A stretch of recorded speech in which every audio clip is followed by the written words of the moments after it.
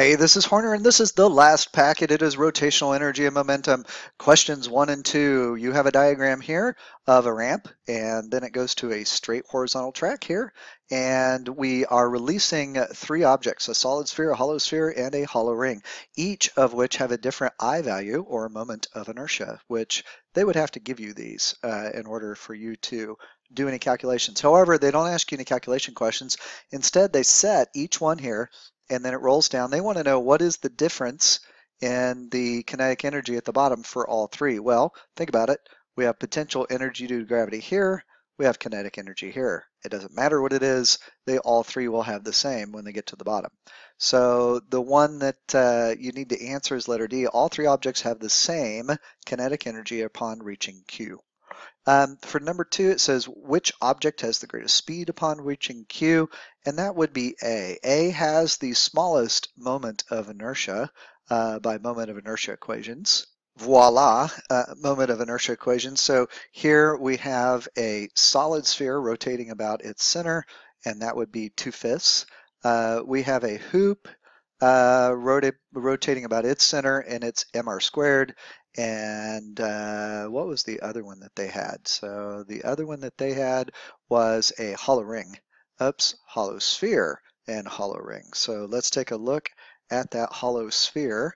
Solid sphere, here is a thin shell, so that one is 2/3. So this one has still got the smallest moment of inertia compared to the ring, compared to the thin spherical shell. So it will also have the smallest angular speed, and if it has the smallest angular speed and they all have the same radius, it will also have the lowest linear speed, because remember, this is just omega times r. So far, not a lot of energy stuff, just very simple stuff, things that you should be able to do without any trouble.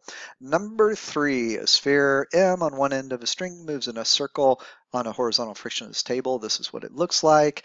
If the string is pulled through the hole in the table, how do the kinetic energy of the sphere and the sphere's angular momentum about the hole change? So the kinetic energy will increase because our I will decrease because our R is decreasing. And we're using mr squared here because we're using a point mass. So this string is basically not going to account much for the angular momentum or for the I value here of the system. So we're really just worried about the ball. The angular momentum, on the other hand, does not change. It remains constant, and that's because L is equal to I alpha. We know that alpha is equal to the change in the speed, angular speed over the change in time.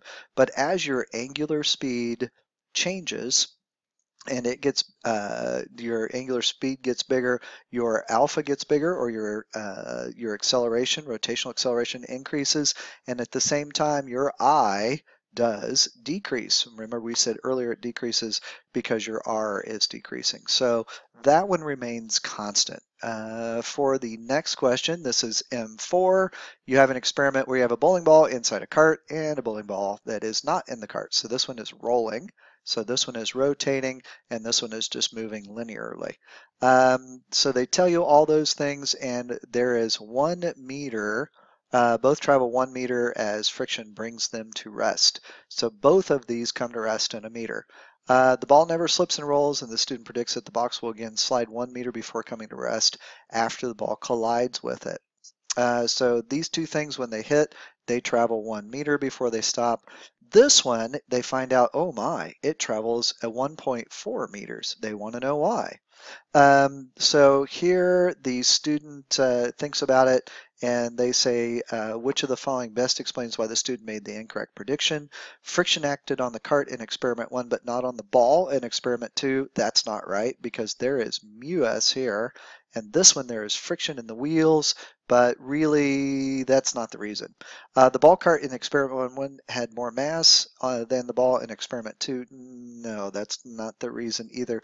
The collision was not elastic in either. No, that's not the reason either. So it's got to be the student did not account for all of the ball's kinetic energy in experiment 2, and that is correct.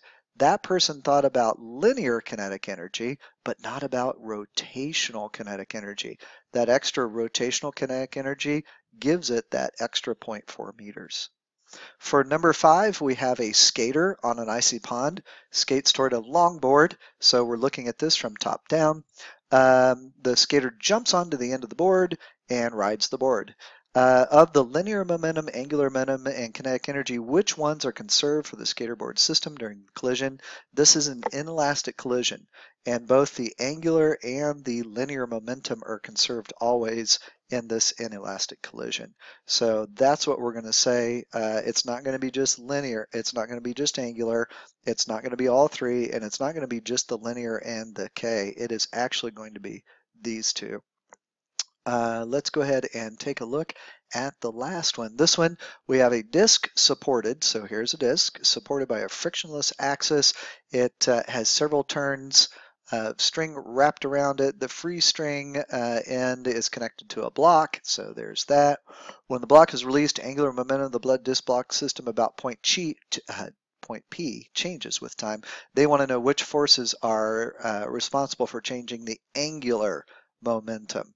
So we know that torque is equal to I omega. Torque is also equal to force times resistance. So here at point P, this is pulling down and it's making this thing torque. And so we know that the weight of the disc is the thing that is really making the angular momentum change. So the angular momentum, remember, is L. That's equal to I times alpha. Notice that the angular momentum is not based on the torque. So here we're really just worried about the alpha and the I for this thing. So weight of the block does not have anything to do with either of these. The tension on the disc would not have to do with either of these. However, the weight of the disc would, because the weight of the disc, we're going to divide that by 10, and that will give us the mass for our I. And then the force supporting the disc, the force that is supporting it is in the pivot point here. And that is also important because it will give us, if you remember, alpha is equal to the rotational velocity divided by that radius. So we also need the force supporting the disk. Kind of a weird problem to kind of think about, but that is it. And that's the end of the multiple choice.